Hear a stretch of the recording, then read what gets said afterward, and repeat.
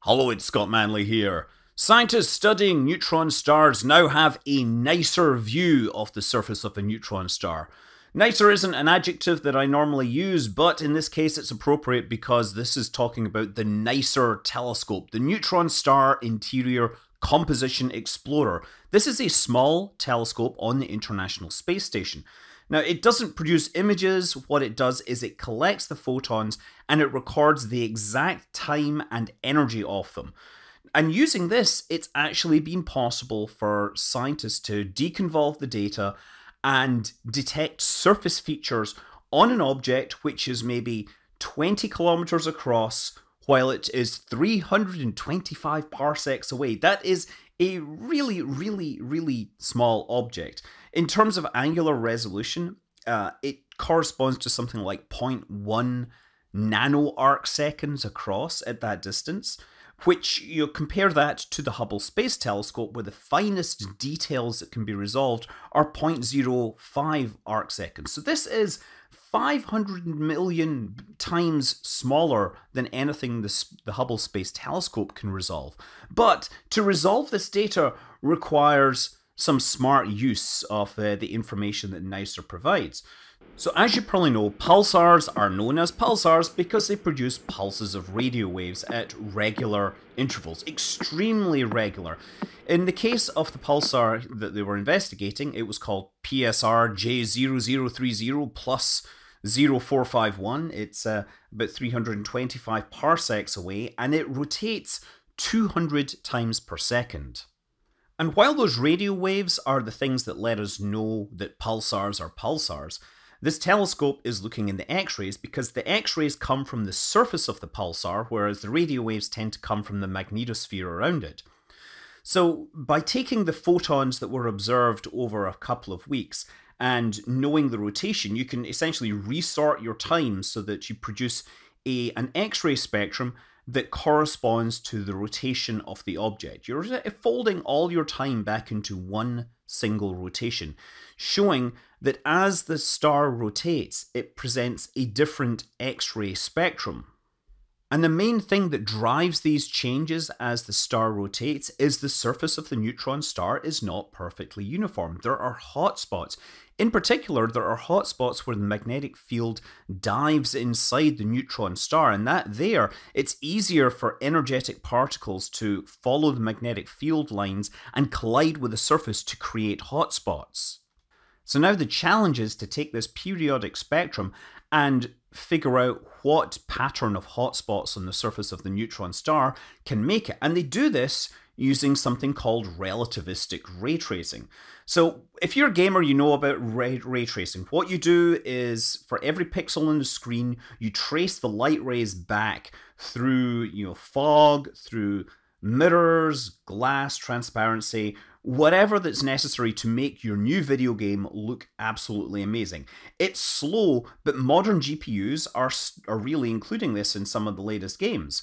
Relativistic ray tracing is similar in concept, except that the light rays can get bent. Neutron stars are really close to being black holes, so the gravitational effects are significant. In fact, neutron stars are special because you can actually see light from the surface on the far side of the object because the light rays will get bent around it. In fact, they're probably the only object where you can see more than 50% of their surface due to this bending of light. If you were close enough to resolve a neutron star, the neutron star would actually appear wider than its actual diameter because of this bending. Of course, you probably wouldn't notice because you would be very dead very quickly because of the amount of energetic radiation coming from pulsars. Another thing that relativistic ray tracers have to take account of is the frame dragging effect. Because the pulsar is spinning so fast and is so compact, it actually drags space-time around with it, and light rays will get pulled into a kind of orbit and get twisted around before they reach the surface, or rather, as they leave the surface, they will get twisted on the way out towards the observer. And another important relativistic effect is the Doppler shifting of the light, or the X-rays, as the surface moves around the star. As a hotspot comes towards the observer, that will change the frequency distribution, and similarly as it goes away, it will change that. And also, because the photons are climbing out of this deep gravity well, that will redshift them as they travel out towards the observer. So the ray tracer can model the trajectories of the photons as they leave the surface, as they travel through the hydrogen atmosphere and ultimately make their way towards the observer. So we should know the colors and distributions of the photons as they arrive at the observer. So the trick is to start with a model of the neutron star and try to recreate the X-ray spectrum that we see with NICER. So they started with a model that had two hotspots corresponding to two magnetic poles, because the hotspots are where the poles come into the surface. They simulated this system, they looked at the profile it produced, and then they would move the hotspots around. They would change different parameters such as the radius, the surface temperature, until they began to converge on something that matched what they had seen. The paper I was looking at said that this took something like 500,000 core hours on a supercomputer. So that's a fair amount of processor power, I would say. And converging a model towards something that matches the expected outcome is as much an art as it is a science, but they did eventually come up with a viable result. Interestingly, in this case, the magnetic poles aren't on opposite sides of the star. In fact, they're both in the same hemisphere, the hemisphere which is furthest away from Earth. So here's the thing, this wasn't the only team to do this. I've perhaps unfairly been focused on one team that did it. Two teams basically did this in parallel on their own, because the NICER data is made available very quickly to many, many people. So you might ask, do these teams come up with the same results? Well, the second team that did it, they also found a solution which had two hotspots in the hemisphere furthest from Earth, but they also actually tried an alternate model where they had three hotspots, and they found another solution that seems valid with a hotspot very near to the pole that's, again, furthest from the Earth. So this highlights a very specific problem that exists with this kind of approach. You can build a model that reproduces the observations very accurately, but you can't be sure that your model is the actual correct model. You can certainly throw out a whole lot of bad models and show that they are garbage and that they will never work, but you've no guarantee that just because you found one thing that works, that you're not going to find something else that works, and you might have an infinite number of possible solutions that make sense and that work.